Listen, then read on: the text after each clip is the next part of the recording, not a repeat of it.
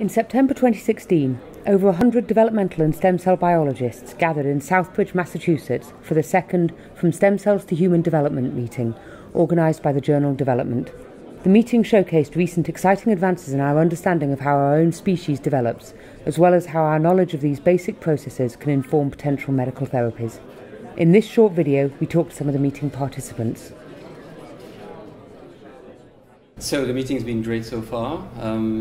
Learned quite a bit of things, both conceptually and technically. Conceptually because it's very diverse, so we learn about lots of organs and systems, and also in terms of technology rapidly emerging. Well, I'm really enjoying the meeting. I've been to lots of stem cell meetings in my time and this year, and this one is particularly good because the talks are short, so people really focus on getting their message across. And then there's plenty of time for discussion afterwards or in the coffee break and posters.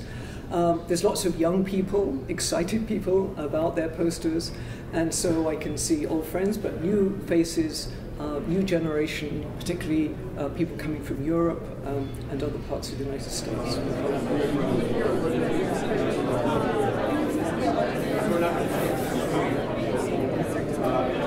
I greatly enjoyed the meeting. It's the second time that I attend the meeting. It's perhaps the only meeting that focuses on human development using stem cell approaches. Yeah, that's a really amazing meeting. I really enjoyed it. I met a lot of fantastic people.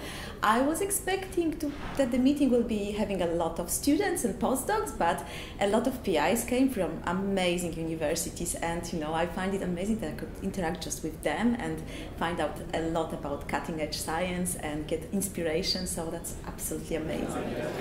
The size of the meeting is really important because you get to really interact with people.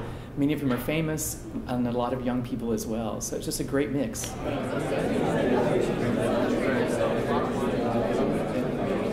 Well, what makes this meeting special is that it's a combination of stem cells but also human development.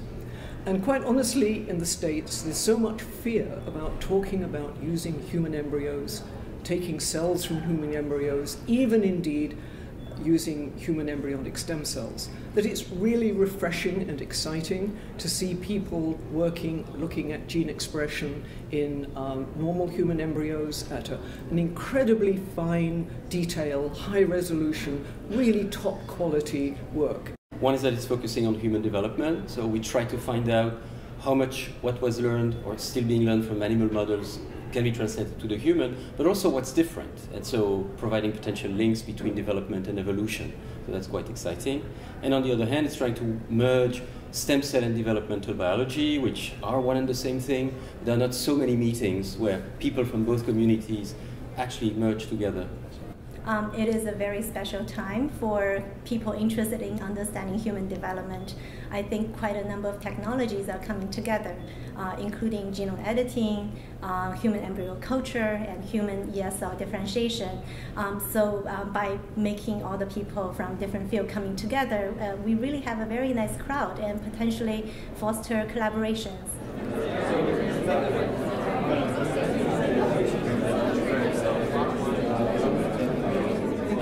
Firstly, I'm a developmental biologist by training. I grew up working in the mouse system, and I moved into the human embryonic stem cell system. And having worked in this field for so long, it's finally that we're bringing together the human embryology to complement what we've been doing in model organisms and in vitro for so many years. And it's, I think, really timely that there is this emphasis on understanding the development of who we are as individuals and how our organs are formed in order to move forward with the field of regenerative medicine. I learned about technologies that I was not really familiar. I got some nice collaborations and hopefully, great friends and, collaborators for future. So I'm totally satisfied. One thing that became clear during the meeting was how much the field has moved on since the 2014 conference. We hope to continue this series of meetings in 2018 and are excited to see how far the field will progress in the next 2 years. Look out for more information coming soon.